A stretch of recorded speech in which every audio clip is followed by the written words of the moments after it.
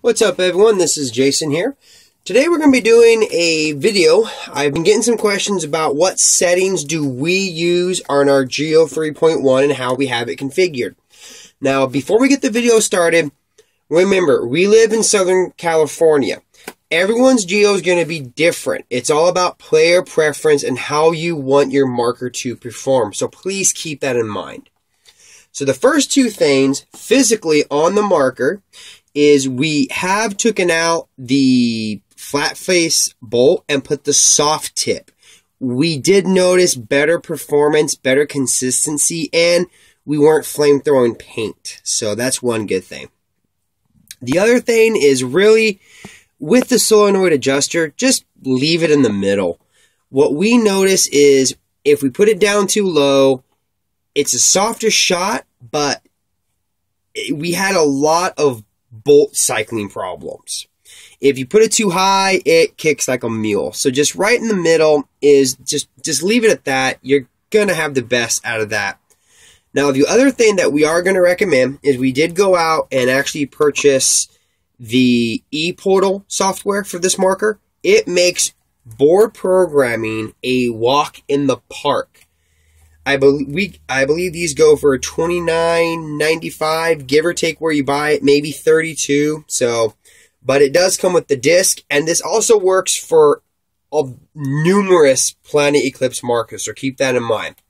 So what we're going to do is we're going to go ahead with the software. Of course, you get the adapter, which what you do is we took the grips off to make it a little bit easier. You don't have to. So what you do is it goes right here, and if everyone already knows about this software, that's fine.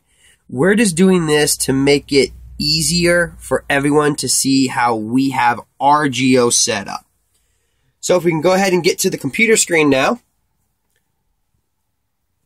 So the first thing we want to do is actually open up the ePortal software.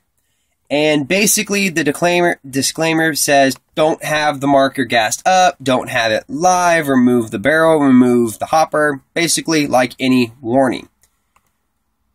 So here's your programming. So let's go ahead, we turn on the marker.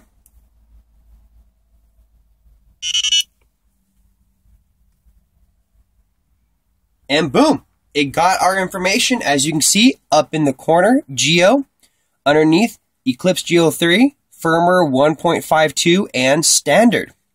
So with this software, you actually get a little help tutorial right here. You actually can adjust the parameter, which is AKA your settings. You can even make a custom splash screen, which we have done for this marker. You can actually update your marker's firmware as well. So definitely a little bit of software I do recommend. So let's go to the parameter first. Now up here in the corner, we can actually get the parameters with one click of a button of what we are using. So let's do that, and well, bam. So we'll go ahead and just zoom in, and because I'm directly next to the microphone, I'm going to kind of lower my voice a little bit. So our firing mode, we always use semi. I don't use PSP or NXL or auto response or any of them. I stick to semi-automatic, which, as you can see, is right there.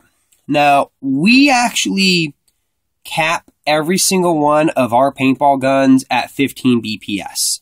A lot of the fields near me, they require it. And I am a strong believer in that. You should cap your guns. First of all, it's going to save on paint. And two, it's going to save you from doing any kind of dickhead move, like, I don't know, overshooting somebody. Now, with the triggers, you actually get two options. You get a switch. Let me use the mouse here. Or you get an opto. With every Planet Eclipse I've ever owned, I've always left it with the switch. I just prefer the trigger pull. I prefer the overall functionality of it. Now, the Solenoid Power, we do have ours on low power, which you can change it from medium or high. We have ours on low, so just to let everybody know. Our Backlight Time is basically set for 20 minutes. Now, I customized the color scheme so that when you turn on the marker, The OLED actually is orange. It's my girlfriend's favorite color, and yes, this is her marker. I bought it for her. So yeah, she's shooting a massively expensive marker. So now, if you come down, I know a lot of people love messing with their dwell on these markers. I am going to recommend do not touch the dwell on this. I did start to adjust it and the marker shot like crap. And that was my own fault. It was not Planet Eclipse. It was my own stupidity.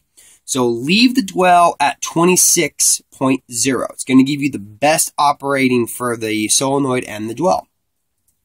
The debounce, I put mine to level 3. Now, you got to be careful with debounce. You want to make sure you don't put it too high and you don't put it too low. If you put it too low, you're going to be shooting, then all of a sudden your gun's going to go off like an AK-47. You put it too high, it's going to make a single shot shotgun. So be really careful. Level 3 is totally fine for us. Like I mentioned in the beginning of the video, it all depends on how your marker is set up.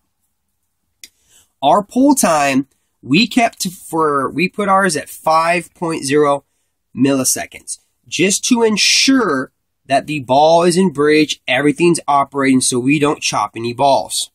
Same thing with release time, 5.0. Breach empty time, 4.0. Breach full time, 4.0. All the rest of the stuff, such as display, game timer, alarm time, start time, that's just really going to help you learn how to do drills. It's going to basically show you if the ref says it's a 5-minute game, you can actually set your gun just for 5 minutes so you know how long you have. So like I said, definitely really handy software to get. It's going to help you program, because if you don't do it this way, you do have to go off the little the OLED screen, which can be a royal pain in the butt. So basically, we'll go through the way we have our gun set up. Firing mode, semi-auto. Maximum rate of fire, 15 BPS. Trigger sensor, switch. Solenoid power, low power. Dwell, 26. Debounce, level 3. Pull time, 5 milliseconds. Release time, 5 milliseconds. Ball empty time, 4. Breach full, 4. That's our settings for our Geo 3.1. But, yet again, I have to stress this out. It depends on where you play, your environment, and all that other good stuff. Other than that, thank you very much for watching. This is Jason doing the programming options we set up for our Geo 3.1. Thanks for watching.